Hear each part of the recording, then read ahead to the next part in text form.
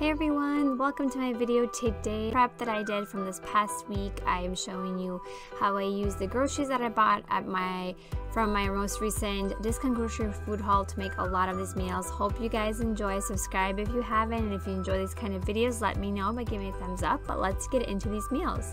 So the first one is chicken rice recipe. You will notice that I use my Instant Pot a lot.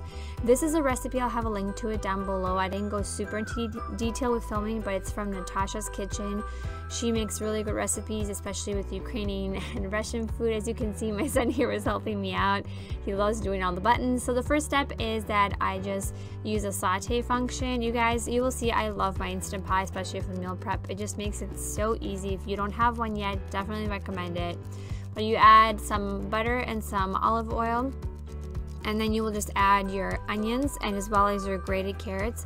Now I will say this recipe I think is like the most work, even though it's not that much but compared to the other recipes, but it's like I think my favorite from this week. I definitely recommend making it. It's so good. And then I just added this chicken, which again I bought at the discount food store, so my meat for the week was not very expensive.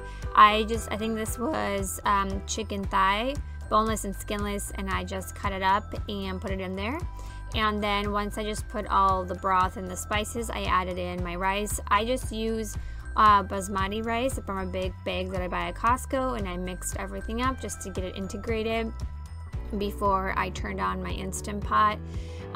Yeah, so it's pretty easy. I think that the hardest part was just the prep work of grating the carrots and stuff like that, but after that it's super easy. And again, I got a lot of like people who tried this week. My husband and like my mom and other people who stopped by, they loved this rice. They were like, did you make this? So it is super good. The flavors are really good and it doesn't take very long to do. So the recipe was just for 10 minutes and a quick release, and I'm telling you, it was super delicious. Now while the rice was cooking, the one little really great addition is to use fresh parsley. This is just parsley I had on my little pot windowsill thing that I have in my house. So I had some fresh parsley. I actually ended up adding more than what you see here in this clip. And then also Parmesan cheese. So while this was cooking, I chopped all that up, and then as you can see, you guys, the end result, it's so good. It's like nice and fluffy, but yet it's the veggies, oh, so good. And then I just added in that Parmesan cheese and fresh parsley, and that was like the cherry on top. It was just the perfect amount, not too much, but it was the flavor was there. And then also while that rice was finishing up, just kind of melting the cheese and everything, I took this bag that I also got at the discount food store. It was 99 cents, and I put that into these containers, which if you're wondering where I got them from, I found them at Aldi, I think a few weeks ago, and these are the ones I've been using. They were 10 containers with lids for about $4 or $5. It wasn't very expensive. They're freezer safe and microwave safe and dishwasher safe too, which is nice. So I just filled the rice up with that and finished those. This next one's not in a meal, but it's an ingredient I like to have every week. I like to make at least a dozen hard-boiled eggs. Again, you'll see in my Instant Pot. These are eggs that I also got at the discount food store. Pretty much everything, as you guys will see the trend here.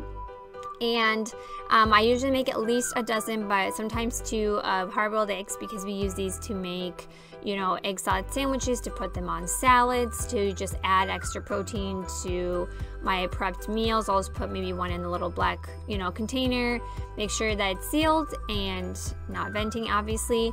And I think I do about 7 or 8 minutes, and then I just kind of let it, I mean, I don't have an exact science, to be honest. I just kind of let it go for a while, and then I peel them and store them, and that's it.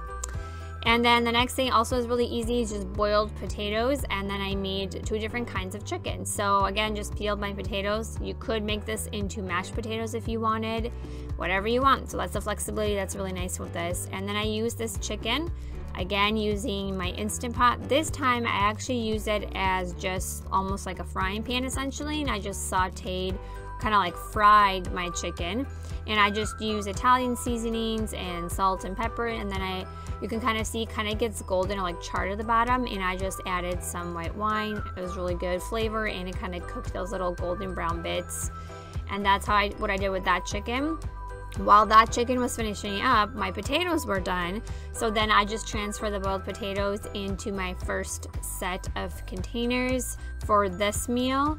And again, really easy, because while one thing finishes up, you work on the next one. So that's what I did there. You can kind of see them still so warm and toasty, but again, it's nice because you can adjust what you want in there. This time I added these dried chives that I have, and just, you know, you can put some salt, some pepper. It's nice because if you have multiple people in your household, they can customize, you know, what they want. Maybe someone wants sour cream, or if, you know, they're dairy free, then maybe not. And then again, I just took some veggies that I also got from my recent discount food grocery haul, and I just added those in there, just some little cherry tomatoes and a cut up cucumber. You can add more again if you want, but that's what I did for my veggie.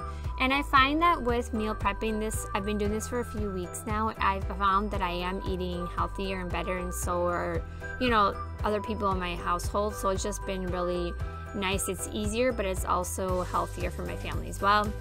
And then here's that chicken that was cooking in the Instant Pot, kind of frying essentially on the saute function. It just was nice and like brown and golden, and it got kind of like crispy, but it was really still juicy on the inside. It was really good. And so this is just one of the little sections of chicken. I kind of cut it up, and then I just put it in with the potatoes. So then you have a protein, you have your potato, you know, you have veggies, super easy lunch or dinner. And the nice thing with these two is that my husband will just take this whole little box, put it in his lunch box, throw in maybe a couple snacks, and his lunch is ready to go. So it's really easy again. Then the next set of, like a next batch, I guess, of chicken that I made was kind of like a taco chicken to put with the rest of the potatoes. I just used chili and cumin. Honestly, I just kind of eyeballed it. I kind of winged the recipe. But I just added some onion. Again, as you will see in my Instant Pot, I just wash it out and, you know, use it for the next recipe. So again, just put everything in, throw in some spices, and it is done. Basically, I just set it in the oven, and this will be going with the rest of the boiled potatoes. So the nice thing again with meal prepping is you can take an ingredient like potatoes and divide it with, you know, making meat, 2 different kinds of meats, and it makes 2 different meals.